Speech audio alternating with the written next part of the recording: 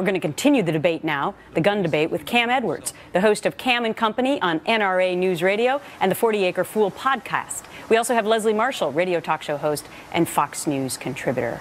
Cam, let me start with you. The NRA is going to endorse Donald Trump today. Are you happy about that?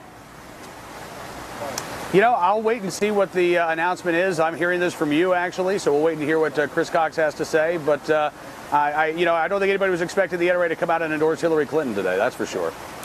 No doubt. Leslie, Donald Trump, it's very clear that he is very pro-Second Amendment. This is in sharp contrast to Hillary Clinton. Will this be a huge, huge issue in this election? I think it actually could be, because obviously Democrats are very much in favor of what Secretary Clinton is proposing, and that is actually an area of division among Democrats, as you know, Gretchen, because of the voting record historically with regard to gun control measures of Bernie Sanders. The problem here is that the people that support Hillary are going to support her measures with regard to gun control, expanded background checks, not taking away those gun-free zones, perhaps even expanding them. And the opposite can be said for Donald Trump and what he said as of late compared to what he wrote years ago in his book with regard, he's done a 360 on this issue. But what about the people, the centrists, the moderates, the independents, who liberal social issues, fiscal, they're more conservative. Right. Where are they going to lie? Because I think they're going to be the ones that make this decision. And I'm not sure this issue will split them or push them to one candidate or the other alone. It's a great point, because the recent Fox News poll, Donald Trump was clobbering Hillary Clinton among independents by 16 points. I don't know how that would be on this specific issue.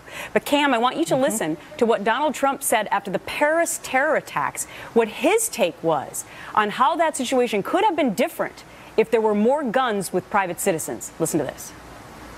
Paris is one of the places in the world that's toughest on guns, all right? And France. So you had all of these people sitting in these different places, no protection whatsoever. If you had 25 people in there that had guns, okay? It would have been a totally different story, folks. And you would have had death, but it would have been their death. So, Cam, this is what Donald Trump agrees with now, and he's also calling to eliminate gun-free zones at schools, as Leslie just alluded to, and on military bases, both places where we have seen a lot of violence. Cam, what do you think about that? Absolutely. Well, look, it's not just Donald Trump saying this. Ron Noble, the former head of Interpol this week, out with a video talking about the attack at the Westgate Mall in Nairobi, Kenya, that lasted for 4 days.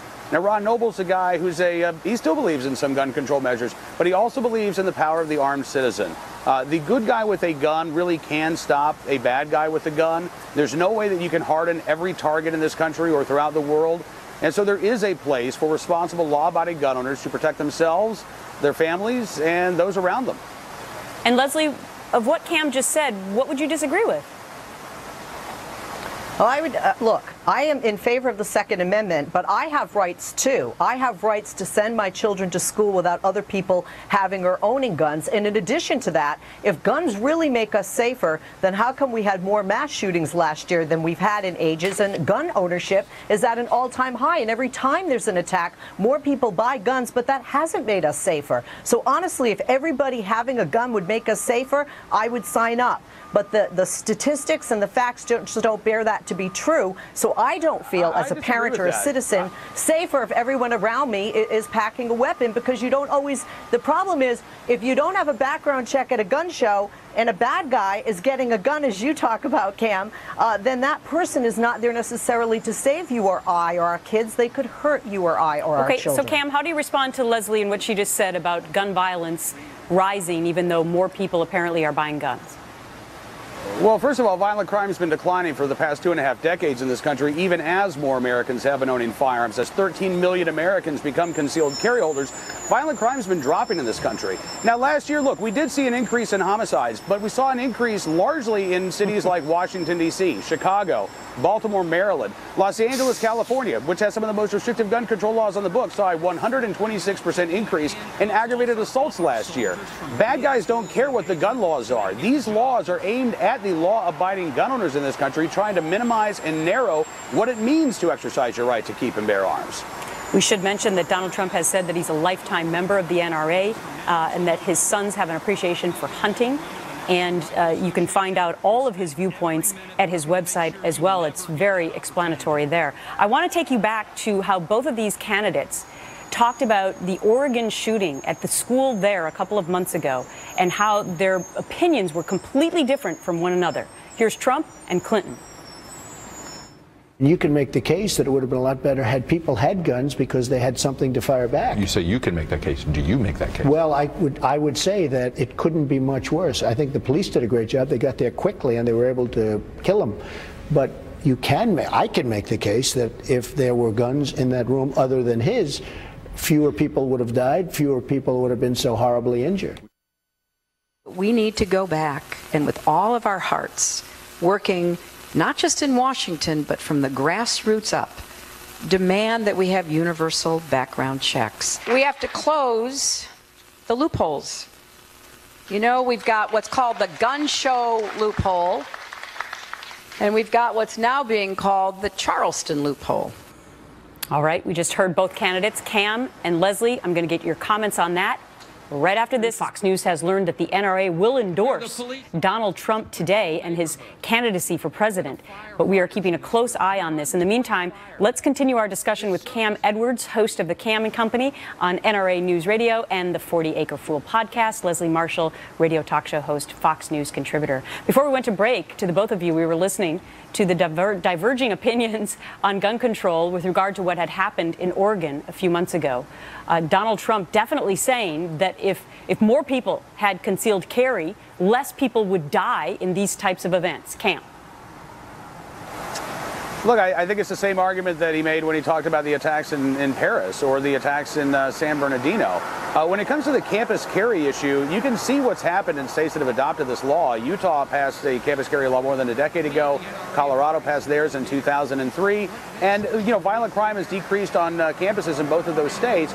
These are people who are already lawfully carrying throughout society. Why would we expect them to be any different when they set foot on a college campus?